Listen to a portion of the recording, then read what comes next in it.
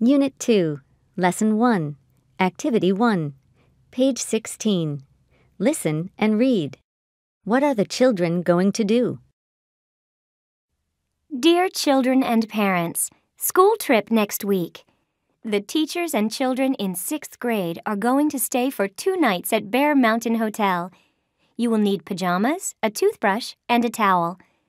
On Thursday, we're going to climb the mountain. Please bring a jacket, pants, and sneakers. We're going to watch birds on the mountain, but please don't bring expensive binoculars from home. The teachers will have binoculars for you to share. Bring sandals and a bathing suit. We're going to go to the beach on Friday. Carry everything in a small backpack. You can bring some candy, but you must share it with the children and teachers. Have a great time! The Principal.